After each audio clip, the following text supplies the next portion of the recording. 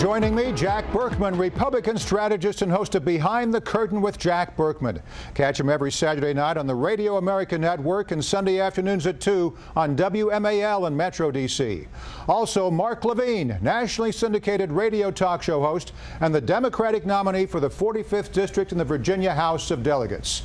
The Obama administration is escalating its campaign to fight ISIS by sending U.S. Special Forces into Syria for the first time.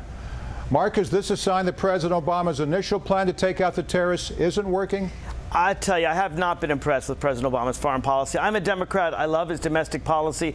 Every single time he and Hillary Clinton disagreed on foreign policy, she was right, he was wrong.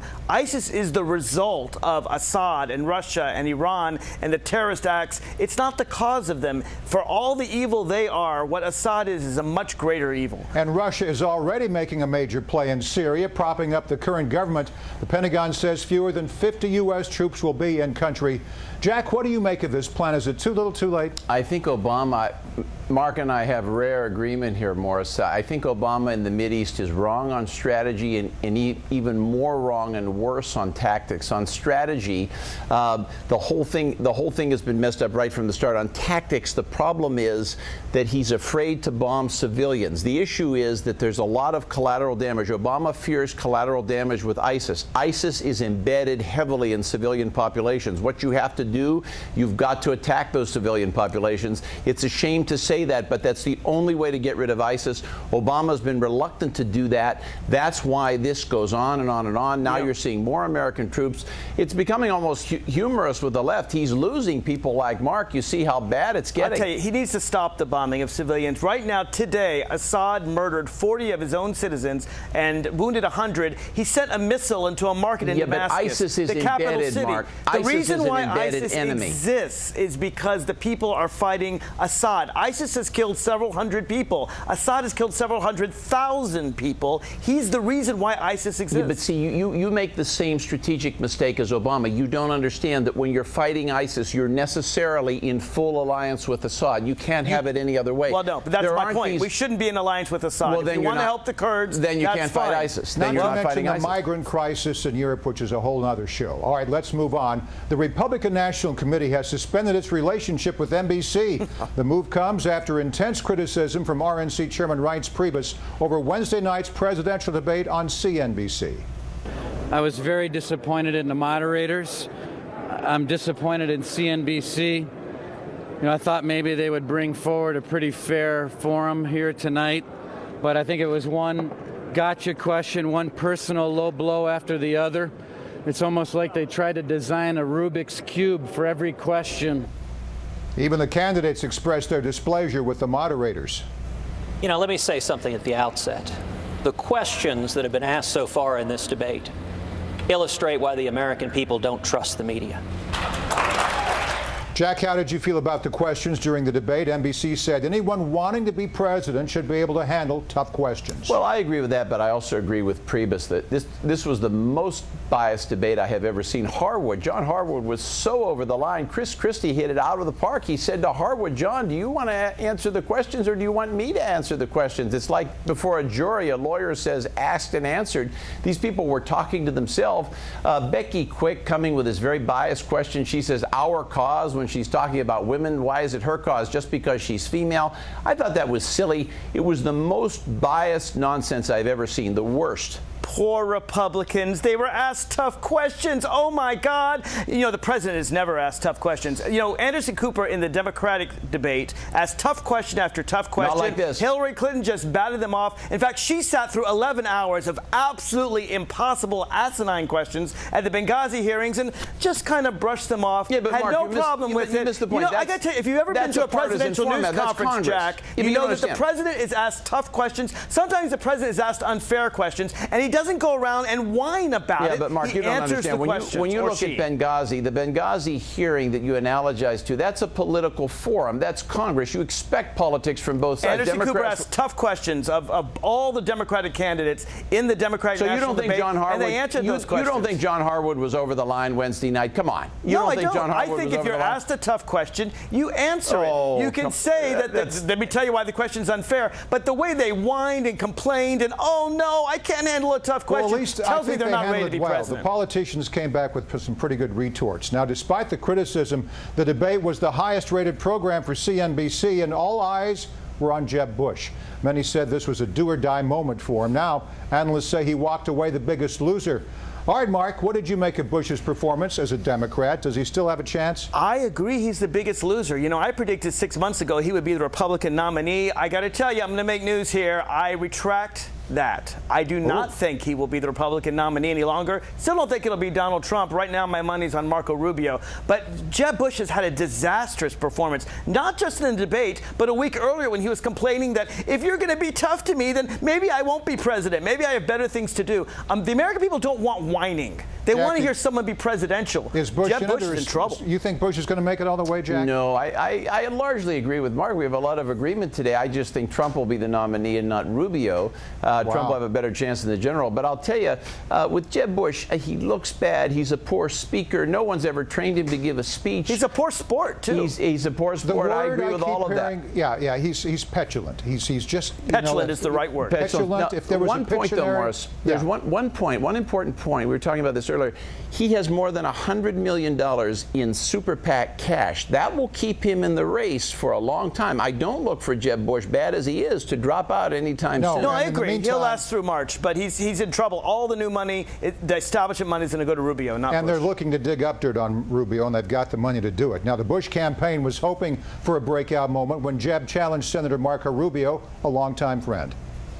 But Marco, when you signed up for this was a 6-year term, and you should be showing up to work. I mean, literally, the Senate, what is it, like a French work week? You get like 3 days where you have to show up? You can campaign or just resign and let someone else take the job.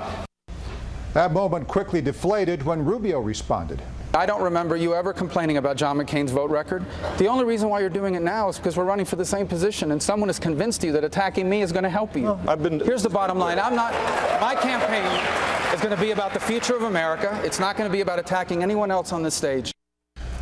Now, we'll get to Bush's call for Rubio to resign in a minute. But, Jack, what did you make of Rubio's response? You've said he's wet behind the ears, but now many saw him as the winner during this debate. Oh, it was a great response. I saw Christie as the winner. Rubio did well. I think he did extremely well.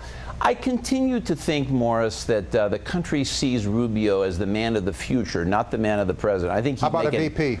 I think he'd make an excellent VP choice. I think they may end up choosing between Rubio and Ben Carson, depending on which way you want to go, Hispanic voter, African American, but I think Rubio would be excellent. I think he's at least VP. Although I have to tell you something, it's a fair question to ask whether or not he should resign. Just because Rubio was right that Bush was saying it for political reasons doesn't mean that he shouldn't answer the question. If he's running for president and he can't do his job in the Senate, he needs to resign. Well, but there's a long tradition. There's a long tradition, Mark. I mean, that was true of Bob Dole, McCain. That was true of Barack Obama. Barack Obama had that problem worse than anybody. Obama did almost nothing in the Senate. Well, that's right. And calls for Rubio to resign from the Senate are now coming from Minority Leader Harry Reid. Mark, is it fair to ask Rubio to resign? Fact checks show then Senator Obama missed roughly the same percentage of votes when he was running for president. I think it is a fair question. Look, we all know why senators do it. They stay in because in case they lose, they want a job that they can back up to. That's why they do it. That's why Rand Paul is running for both president and re-election as senator at the same time. But it is a fair question. At the very least, when there are votes that would make the difference, they should be flying back to Washington to make those votes. Democratic frontrunner Hillary Clinton was watching the debate and summed up her reaction in one tweet. But the lighthearted moment took a turn after several on the right noted the video was from a Benghazi hearing. Now, Mark, should Clinton have been more careful? No, the Benghazi hearing was a joke. There have been 7 hearings on Benghazi where they actually tried to understand what happened in Benghazi. This was a hearing about Sidney Blumenthal. It had nothing to do with Benghazi. The Republicans were entirely doing it for political reasons, and I think she was right. I think that's how she dealt with it. We have to keep our eye on the ball with respect to Mrs. Clinton, and you have to understand she still has, despite the great performance in the Benghazi hearing, and I fully stipulate to that, I concede that, she still has the problem she can't surface anywhere in the news media without negative press and without a discussion of scandal. And those days are over, Jack. Unless they change that, she's got continuous problems. That's last month. Nobody cares about this anymore. All right. Well, as she would say, what difference does it make? All right. Exactly. While the 2016 race continues to heat up, another election is over. Paul Ryan is the new Speaker of the House. Sorry, Jack, about your attempt. During Ryan's speech, he promised to start fresh. The House is broken. We're not solving problems. We're adding to them. And I am not interested in laying blame. We are not settling scores. We are wiping the slate clean. All right, Jack, do you think Paul Ryan can pull your party and the House together? Oh, I do. I'm very optimistic. My gallant bid came to an end, Morris. It came to an end on Wednesday, as Sorry. you know. Yeah, it was a tough break. But I think I really and truly believe the Republicans would not be able to find a leader. If anyone can do it, Paul Ryan can do it. I think what you'll see is a very short tenure. He will look to leave on a high note. He really doesn't want to be Speaker. He wants to run for president. If he has any kind of a high note, I think he'll get out. He'll want to leave on top. I look for him to maybe serve until after the 2016 election, early 2017. That's it. A year and a half at most for Ryan. Well, I agree it's a short tenure, and because the true business of America is done by the Democrats. If you look at the most recent budget bill, almost all the Democrats voted for it, and maybe a third of Republicans. What Republicans do when they need to govern is they turn to Democrats. The Democrats then govern. Republicans get upset. They throw away their speaker. The reason why Paul Ryan won't last 16 months is because that's when the most recent deal expires. The Democrats will have to pass another bill, and then Ryan will be out and they'll put someone else in. You have to remember, the American people are choosing to make the House Republican time after time after time, and there's a reason for that. No, they vote for Democrats. It's just gerrymandered to give them Republican representatives. They don't trust people like Pelosi and Steny Hoyer to make policy for the United States. That's the reason. Before we go, let's talk about Donald Trump. He's come under fire for saying his father gave him a, quote, small loan of $1 million to get started in Manhattan. Now Stephen Colbert has issued this challenge. Tonight, I'm happy to announce that I've taken the liberty of writing a $1 million check from Donald Trump to the charity of my choice, the Harlem Children's Zone. It's all filled out. It's all filled out. Even the memo line, no big deal. Now, Mr. Trump, all you have to do is come here and sign it, proving that $1 million really is a small amount of money, especially when it's helping,